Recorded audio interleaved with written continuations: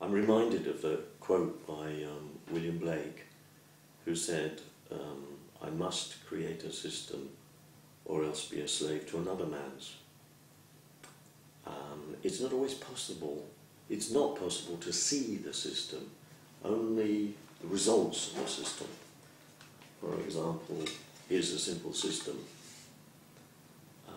in which it might be possible to see the results of the system, but not the system itself.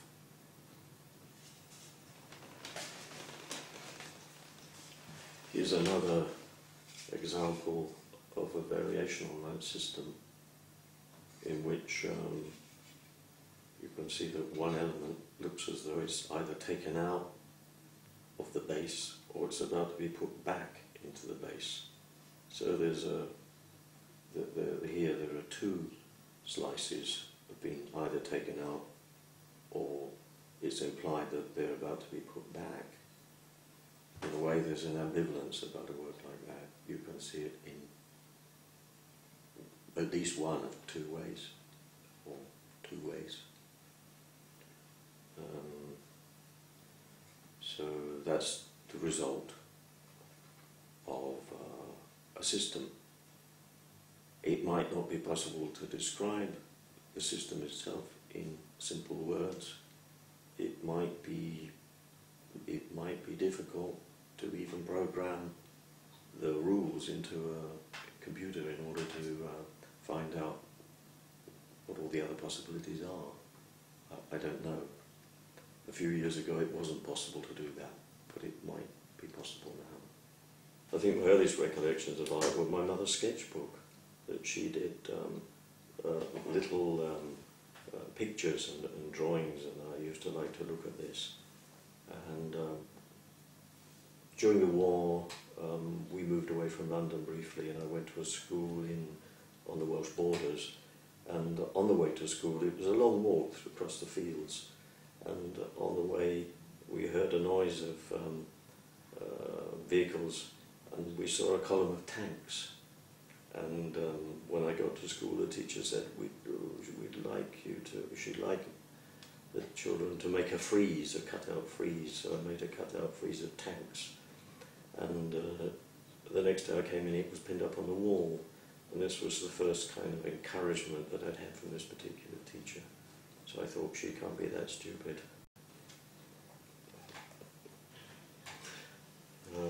And then later, my parents took me to the National Gallery after the war, and I remember seeing Van Gogh's Yellow Chair, and they explained to me that he was a strange character.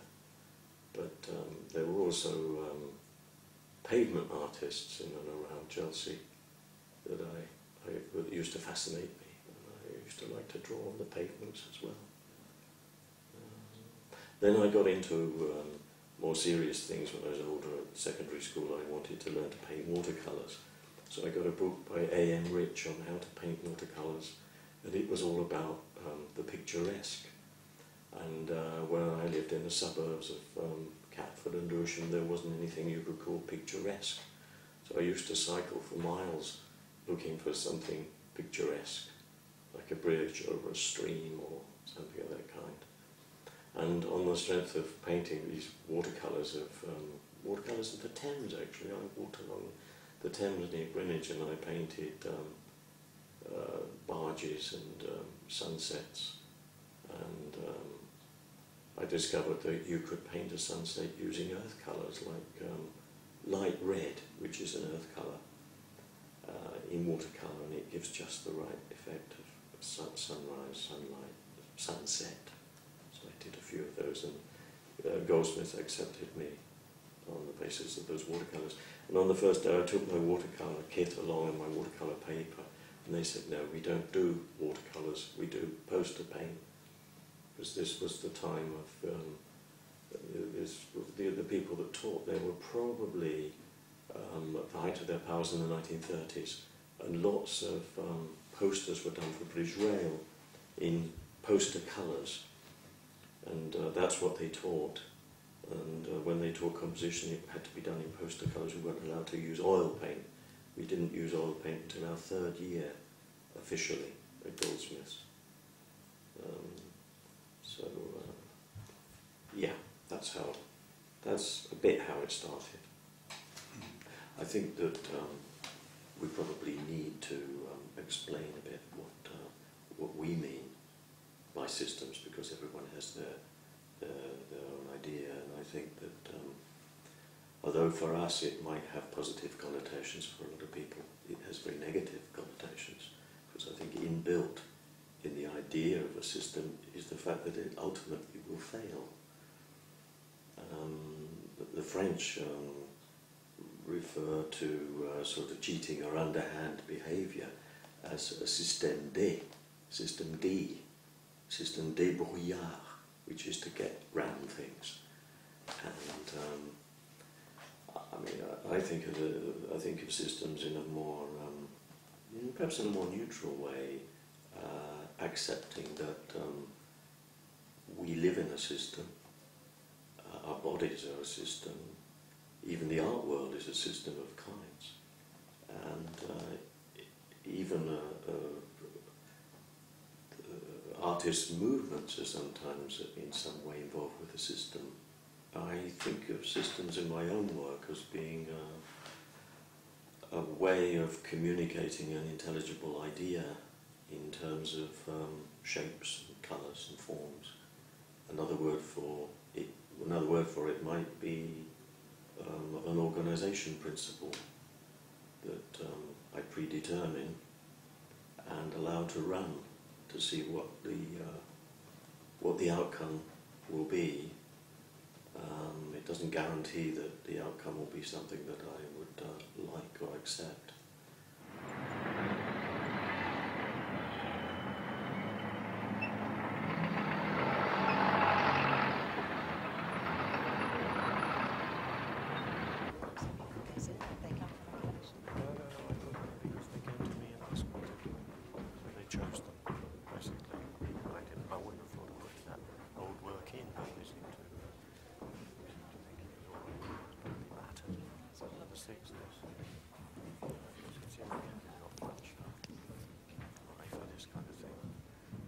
This one has the same property.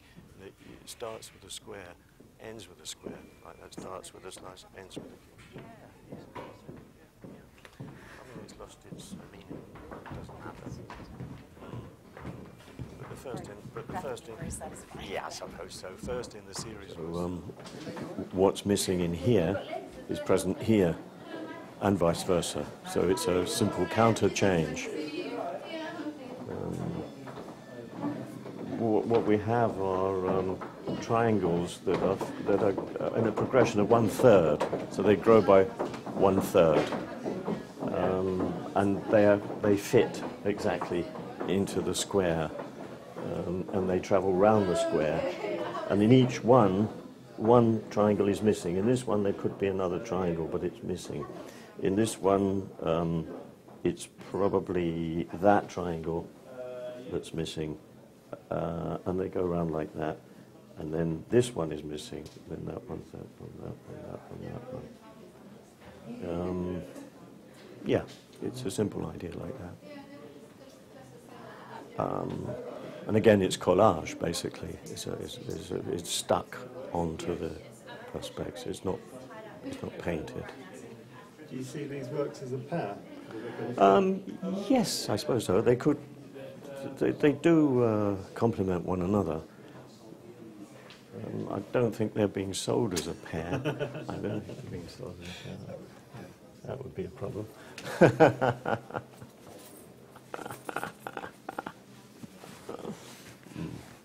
And also I'm quite interested that they cast different shadows. And if you look very, very carefully, they're signed along the top there, so that the signature is projected onto the, we noticed. Yeah.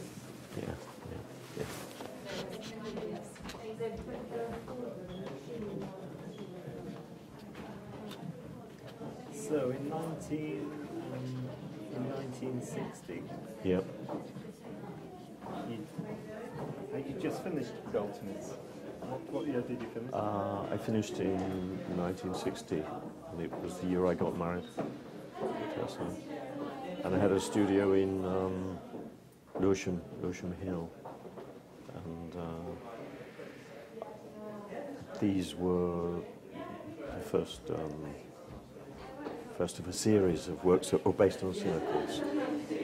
Not all of them were movable, transformable like this. And my friend Colin Jones and I decided to have a show at a small gallery in Lisle Street, which is now in the middle of Chinatown. And it was called the Artists International Association. And we worked on a joint theme of positive, negative. So that in this case, the positive, negative was the black and white. We applied the theme very, very loosely. And what was the idea of movement? What was interesting to you there about movement? Because it's not appeared in your later works, at least not in the sense that you can actually move the pieces. No, at that time I was quite heavily influenced by Kenneth Martin's, not only his work but his writings, and one of his main concepts was construction through movement, and he related this to the work of the Cubists, for example, and their methods of composition, which were based on collage, where you could take a whole piece of wallpaper material and rotate it so that it gave rise to a different kind of dynamic composition. And also, I later got very interested in the idea of layer upon layer, building things up layer upon layer. But this was a work that theoretically had an infinite number of possibilities, and that it could be changed by the viewer. So there's an element of randomness comes into it. But since then, I've left randomness to one side. I might return to it, but the layer upon layer aspect of the work occurs in all the grey reliefs. In this case, instead of the layer upon layer having a minimal thickness like paper, I actually take the thickness of the material into account, and that forms the basic module for the work. So that's a simple progression of 1 plus 2 plus 3 plus 4, and then it culminates in the cube. So it starts with a square, and it's joined by a double square, and then it's continued continually adding a square each time. And the first little group forms a rectangle 2 by 3. I thought that was rather nice, and then I decided to try and extend it, and the next shape overshot it by 1 square, and it wouldn't form a rectangle anymore. And I pursued this idea, and again it falls short by 1 square at that point. And then I continued, and I added another square, and it overshot by 1 square. And I was getting frustrated because I thought I did really want it to make a complete square if possible, and it didn't look as though it was going to. And I went on. And this is literally how you did it? This is literally how I did it, completely empirically, without any idea quite what was going to happen. You weren't sure if it was going to be I wasn't sure whether it would, and I was surprised and delighted when I got to the 8th, when I got to 8 squares joined together, and it fitted and it completed the square.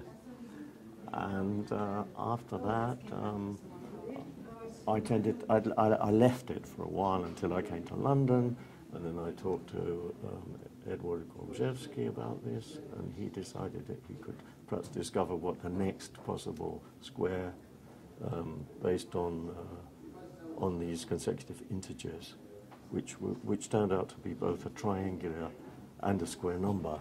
After I played around with the circle, I felt there was unfinished business in the sense that I wanted to look more at horizontal and vertical relationships, and also to look more deeply into proportion, systems of proportion, which I did in that work there, which is fairly complicated, more complex than the one that you just saw.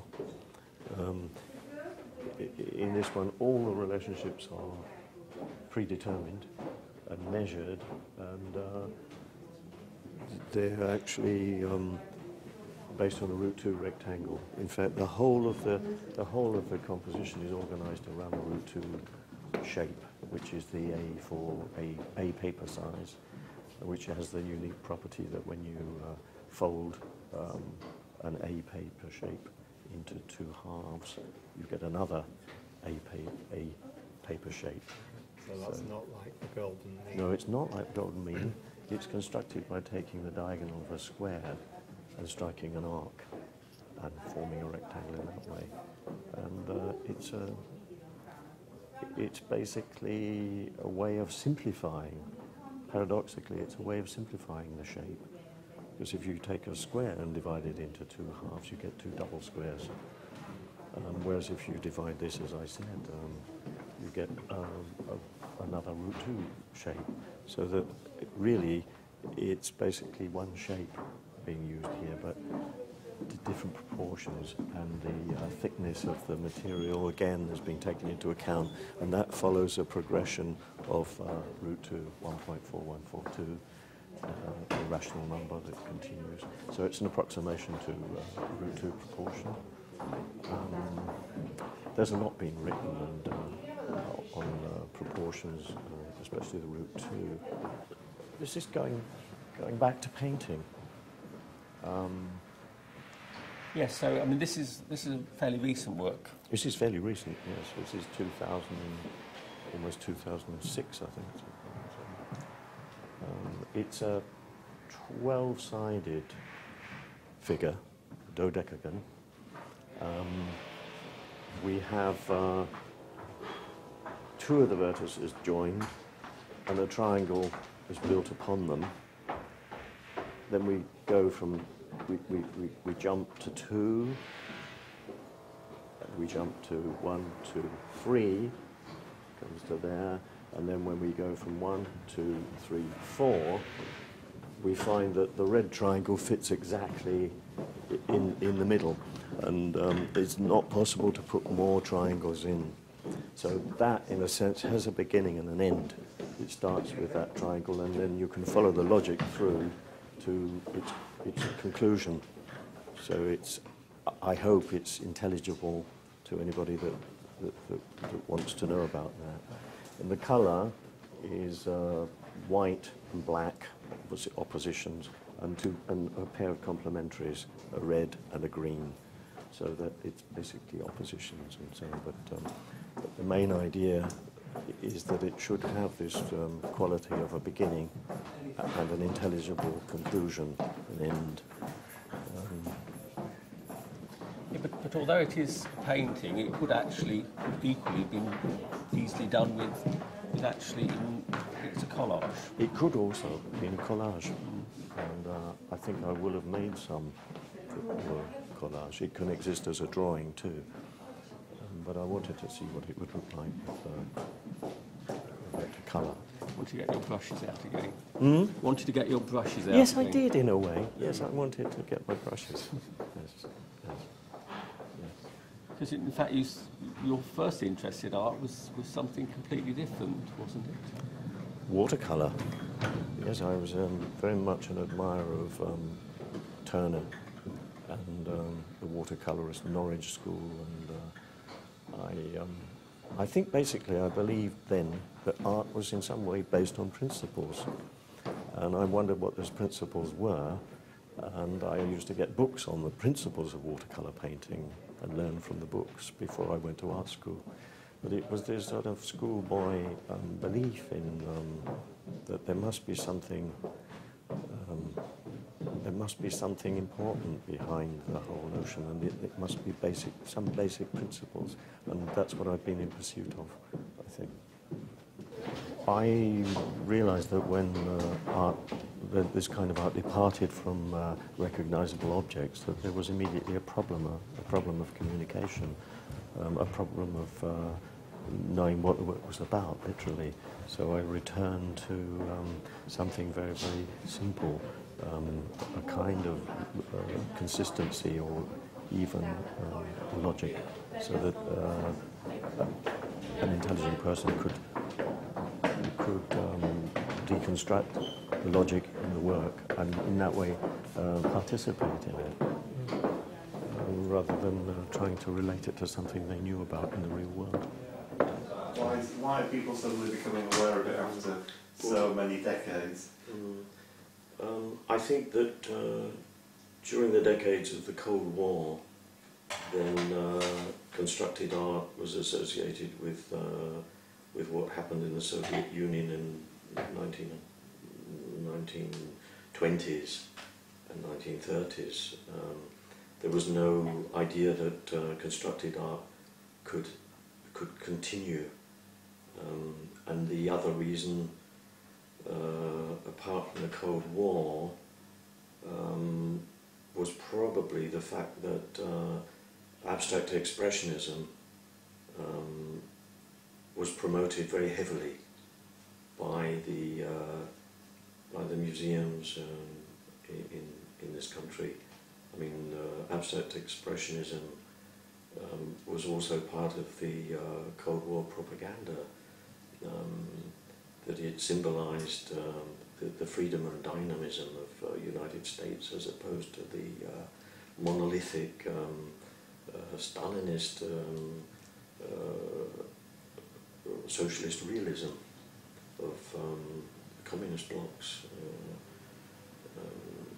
So in a way there was an underlying political climate, but then looking in more general terms, I think that an art which doesn't define itself as expressionist in any way is not considered to be part of the mainstream. It was often dismissed as being described as cold and clinical. Cold and clinical was the word used to annihilate it.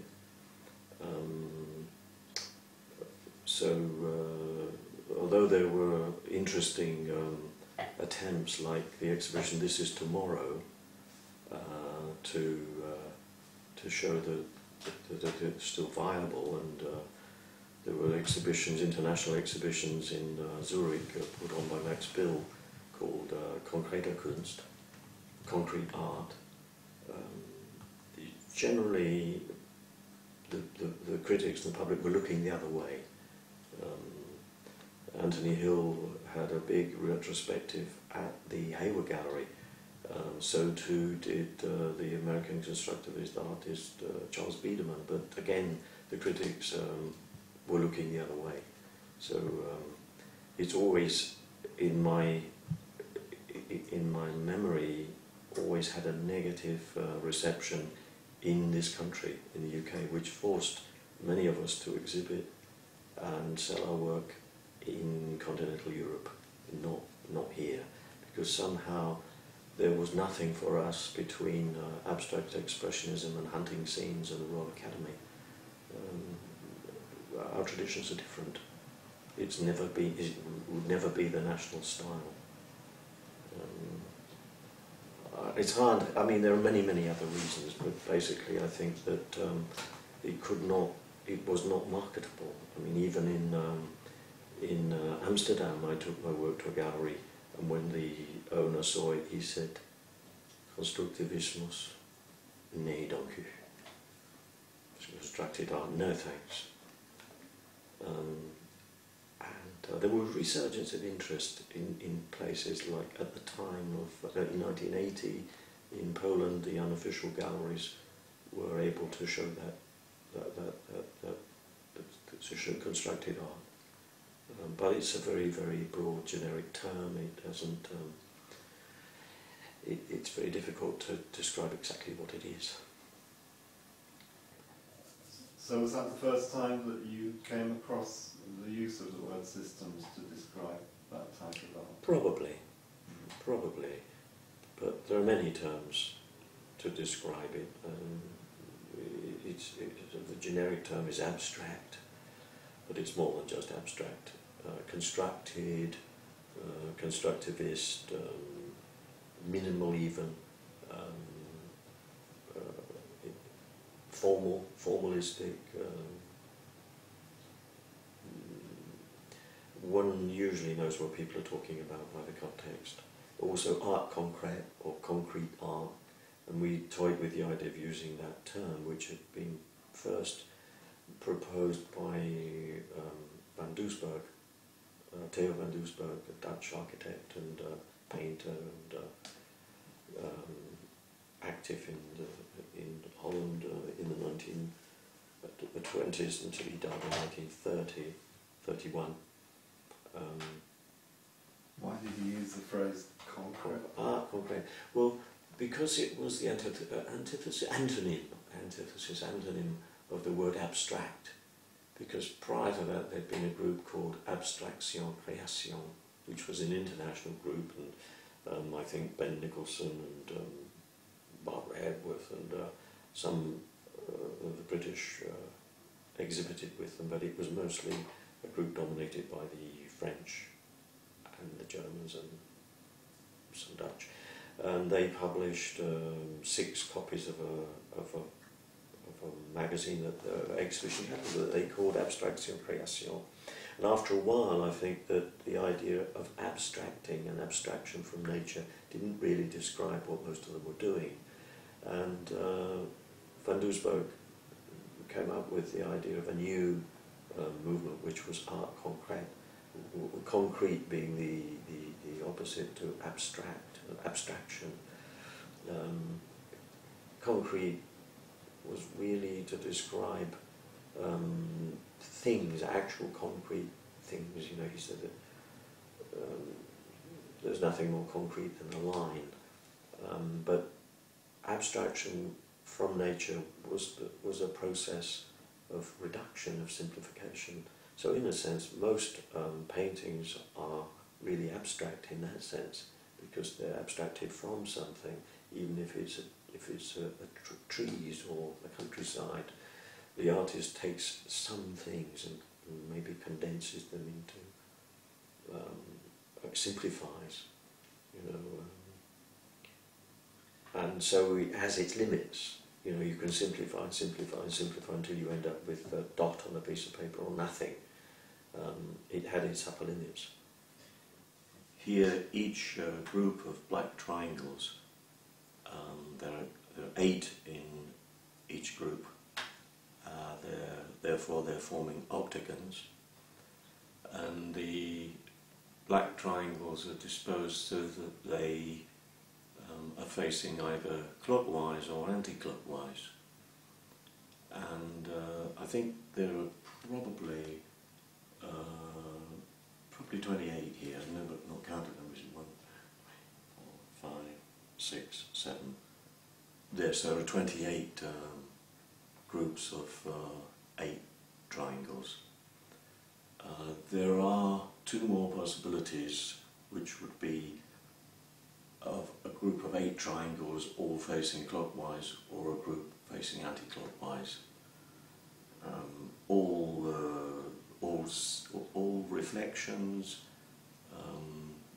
and positive, negative have been removed, so that here are the 28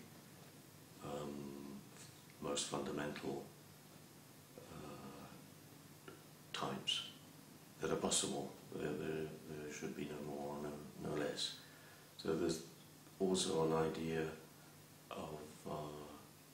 of completeness, of having all of the possibilities. Not one is given preference over another. They're all on an equal. They all have equal importance or unimportance. So this is a variant on the work that I showed earlier, where there are 28 variations on an octagon with 8 triangles facing either clockwise or counterclockwise. If they're facing counterclockwise, they're black. If they're facing clockwise, they're white. And these are the main possibilities for that, apart from completely black or completely white. People who look at art systems, might criticise it by saying that if it's based on the rules, then that seems to be against the concept of creativity. If I create a rule, if I create a program on a computer and I just run it 1,000 times, or run it with different permutations, then yes, you'll come up with different products, but is that being creative? So what would your answer be to that one? Well, first of all, I think rules, I think they come in various categories, but I think the main category about rules is that you can have invented rules, and you can have rules that govern convention, or you can have discovered rules that occur perhaps in nature, in the way that things are, in the way that things behave. And some of myself and perhaps some of my colleagues would start with a simple rule, like a line can go anywhere, but it mustn't cross itself, for example. That's a simple rule. And one can go from a doodle, like a line on a piece of paper, and continually imposing rules on what that line is allowed to do, and in that way it's possible to invent or create something that didn't exist before. Creativity suggests something rather grandiose, but it might be just a very, very small discovery, not something particularly wonderful. Do you generate rules to work by, or do you discover rules? I suppose I have my own innate preferences and limitations and constraints. It's in my nature, perhaps it's in everyone's nature, to have certain predilections for certain colours, certain shapes. And I suppose I have to work within my own limitations, although I try to extend them. Various ways people have used to extend their own limitations, strangely enough, through using systems, or through using chance and systems, or chance and order, in order to break out of their habitual way of doing things. Okay, so this is a recent work, but it was something that I started when I was in my last year at Goldsmiths. It was originally an idea about collage, which is cut paper, cut coloured paper. And the original was much smaller and consisted of circles which were cut by a sharp point and rotated. So I think there's a 5 or 10 degree rotation of a circle within another circle. And it was very influenced by Mary and Kenneth Martin and their teaching and their ideas about movement and moving format. The moving format is something that you find in Cubism.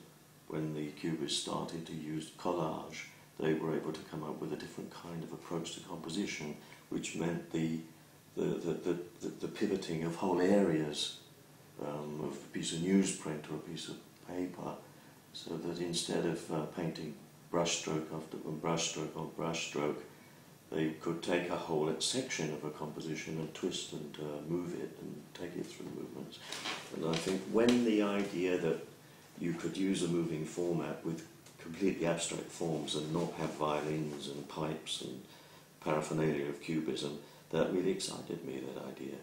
And Mary Martin talked about Paul Klee, and she talked about rhythm. She talked about the simplest possible rhythm being 1 + 1, one single recurrence. And I was very excited that there could be a simplest possible rhythm. She talked about the simplest possible grid, which was 4 squares. And again, to touch upon something as fundamental as that seemed an exciting idea at the time. But this is a play on rhythm where you have green followed by white, followed by purple, followed by red. And then it starts to repeat: green, white, purple, red, green, white, purple, red, green, white, purple, red. And then those areas, those rhythmic areas, have simply been rotated a number of degrees. And of course there are infinite variations on that. So that was a return from monochrome, achromatic colour, to chromatic colour. But again, it's very simple colour. White plus 3 chromatic colours. It's possible, I think, in this one that the green and the red were intended to be opposites.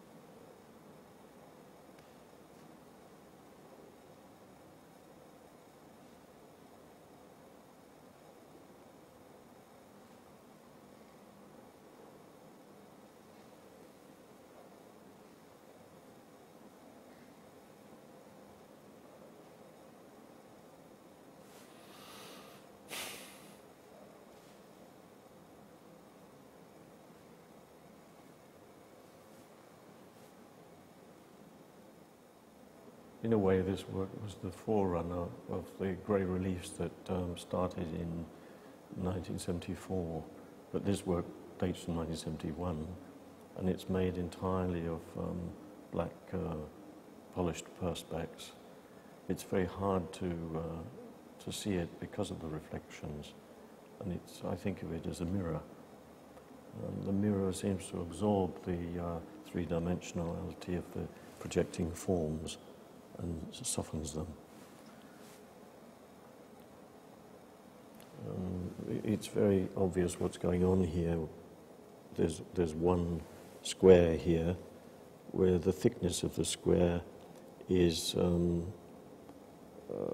a quarter of the length of the side, so that I've built layer upon layer upon layer upon layer, and that seems to be something I've often done.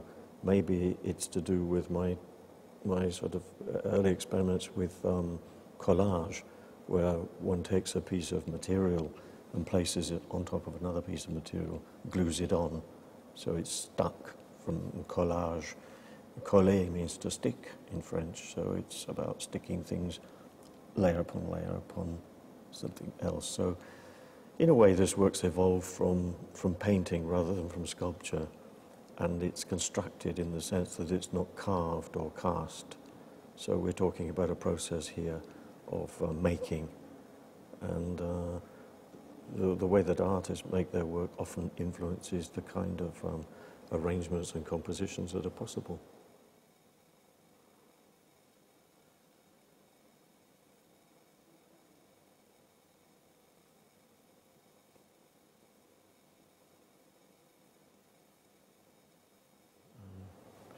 What I've said about the black mirror relief is true of some aspects of this grey relief. I got rid of the shiny surface, the shiny black mirror surface, because it was very hard to see the form.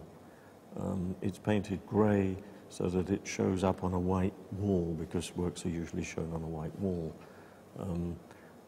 If I'd have painted it black, then the forms again would have been maybe too softened.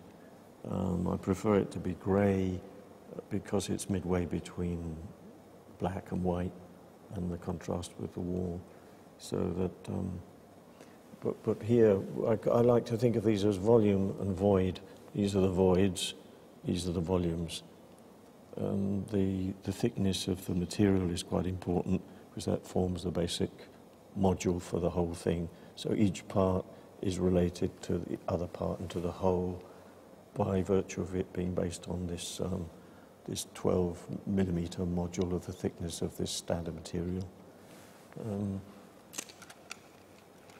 It's quite obvious that that is moved out from there, that these layers are taken out of there, those layers are taken out of there, those layers are taken out of there.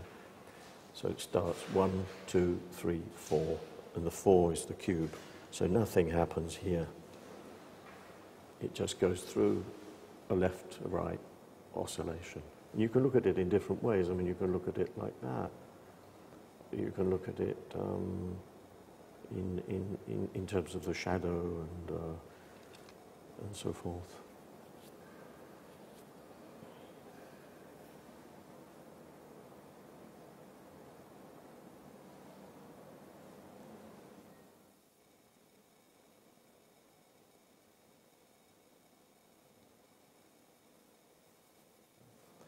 Well, we've got here a 6x6 grid on which is arranged these various rectangles. To me, it's obviously a spiral going from the center outwards like that, and the spiral increases by 1 unit, which is the size of the central square. And the idea is that something gradually accelerates and travels around and becomes a complete square. We discovered, that's Edward Grabczewski and I, that these are square and triangular numbers. So they're not square or triangular. They're square and triangular numbers. So that 36 is a triangular number, and it's also a square number.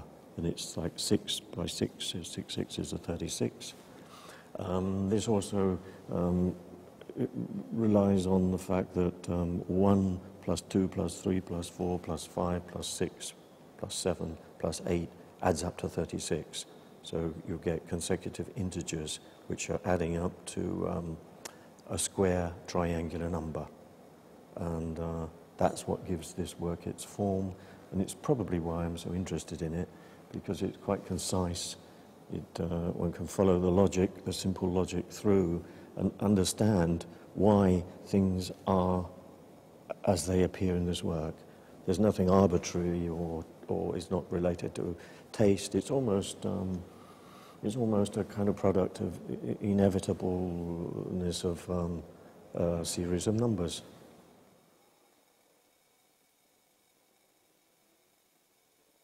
Yeah, here's a work that's also based on a spiral, and it's by one of my mentors, Mary Martin. She made this work in 1954, and that was the year that I first started as a student at Goldsmiths College in London. And 4 years later, about 1960, Mary came and gave a talk on art, on mathematics and construction. It was a short 2-day course, but it had a great deal of impact on me. Mary, like me, trained as a painter, so I think you could see the influence of painting rather than sculpture in this work, but it started from considerations about collage, and the Martins were very interested in the work of a cubist, especially Juin Gris or Juan Gris. And I think I picked up some of that, this idea of layer upon layer, from what the Martins said to me about Cubism, their analysis of Cubism, and the idea of a moving format was very, very important. I mean, the Cubists would use the moving format always tied to something figurative, like a still life, whereas it dawned on me that you could use the moving format without any reference to still life or guitars or bunches of grapes. You could just use simple geometric forms and pivot them and so forth. So I think this work is called Spiral Form.